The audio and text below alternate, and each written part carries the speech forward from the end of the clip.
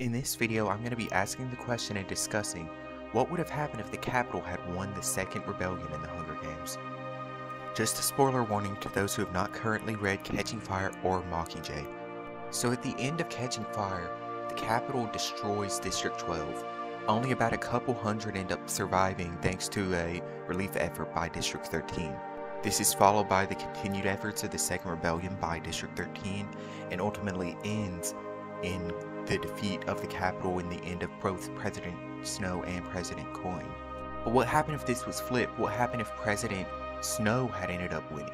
I know there are lots of theories about what would have happened if President Coin ended up winning and continued on with the Capitol Hunger Games. But what if the Capitol ended up winning, and what would have happened from there? I know it would have been a scenario that would have been extremely hard to actually happen since the districts and District 13 with their nuclear arsenal were so strong, but it is something that I think would be interesting to discuss. My first question would be, what would happen to the Hunger Games after this point? Obviously, the 75th Hunger Games was a failure, so you go on to the 76th after the rebellion happened, and there obviously have to be crackdowns of some sort. The first but unlikely scenario that I think would come out of this is that they would just cancel the Hunger Games altogether. I don't think this would happen because in this scenario, I think that they would try to twist it on the Capitol citizens to make them angry. And if they were angry, they would try to bring the Hunger Games back to its original purpose, which is to punish the districts. But I also think since Snow was the one that made the changes to the Hunger Games to make them interesting in the first place, I don't think he would want to return them to what they were before the first rebellion, or right after the first rebellion, where it was boring and no one even wanted to watch it in the first place. There would have to be some sort of change in the first place because District 12 is all but wiped out, so you're down to 11 districts, so 2 from each district, you're only going to have 22 citizens, so it's not going to be as interesting for the Capitol citizens to watch in that case. And it's generally agreed from discourse, from theories that I've read, that it would be impossible for the Capitol to ever annex District 13, so them putting District 13 citizens in the game would basically be impossible because of their nuclear arsenal. That's why they never took full force and annexed them after the first rebellion, because it was basically impossible.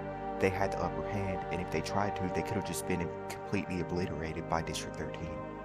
You also have to ensure that what happened in the first place, where the Capitol citizens started almost celebrity worshipping the tributes, which then gave them a positive view of the districts over time, does not happen again.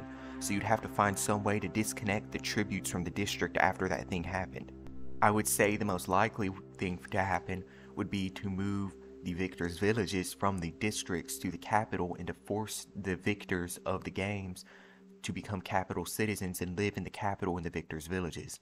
In this way, they can still be seen as celebrities to the citizens of the Capitol, but yet they aren't in the districts giving hope to the districts at that point. I just don't know how they would handle the problem of the 2 tributes that would be missing from the obliteration of District 12 unless they just tried to rebuild District 12 in the first place. But they didn't try to rebuild District 13, so that leads me to think that they wouldn't do anything at all and would just leave it at 22 tributes, even though it would lead to a faster and less interesting games. But that could be a good thing because then the Capitol citizens wouldn't be as interested in it, though it sort of defeats the whole purpose of the punishment because no one's watching it. The opposite way is to try to compromise with the citizens of the districts to ensure that what happens does not happen again. It would have to be a compromise of some sort, like, since there are rebels in the Capitol, we are now going to start reaping 2 citizens from the Capitol. Then it makes the districts happy because then it feels like it's all equal across the table, that the district's being reaped, the Capitol's being reaped, and they all have to worry about their children being reaped in some form or fashion. I would also say that they would probably start some sort of tour similar to the Victory Tour with the remaining victors that they would have kept alive, like maybe PETA, if they had won the second rebellion, to sort of like promote unity across the districts, but in a way that's under the Capitol to calm them down rather than being unity in the districts. They would likely want it to return to the status quo that it was before the 74th Hunger Games and the berries even took place. I don't see a scenario where Katniss negotiates with President Snow to keep herself alive and him alive. I just don't think that that would be possible, even with the anger that was caused by District 13 and Coin killing Prim. The only negotiations I could see that she could have with Snow in the first place is maybe if they just changed the terms of the Hunger Games altogether to satisfy both parties, such as changing it from children being reaped to adults being reaped, and also reaping people from the capital to make it seem more equal, as I mentioned earlier with the change that I think that they would possibly make. There would also possibly be an end of the career districts, because I don't think the capital likes districts making a game out of the Hunger Games, because it then takes out the punishment aspect that they clearly want to be straight at the center, as that was the entire purpose of Ballad of Songbirds and Snakes. If they wanted the 75th Hunger Games to go on, I think they would have clearly stated that in Mockingjay. I don't think they're going to try to do a redo of the 75th.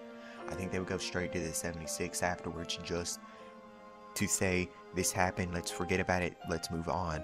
Just like Snow wanted everyone to forget about Lucy Gray after the 10th Hunger Games. Unless he just wanted to go full Dr. Gall and say, there will be no victor from now on. But I don't think that would be a satisfying thing that anyone would watch. He's the one that advocated for no one will watch this if there's no winner. Also at that point, I would say there'd probably be a revolving door of game makers, because he does not want to keep a singular game maker in power for too long, because it risks the thing that happened with Plutarch happening again and again and again, where the capital tries to work with the districts in order to stop the Hunger Games from happening in the first place. President Snow knows that the whole thing is fragile. That's why the berries receive such a harsh pushback from him. So he'd have to be careful and make the decisions to ensure that what goes on from that point forward does not end up happening again. I can throw out all the theories in the world of what would happen if the capital had won the second rebellion, but what do you think? Let me know in the comment section. This is all theories. I'd like to hear from you. I know this is an abrupt end and this video probably sounded awful, but thanks for watching.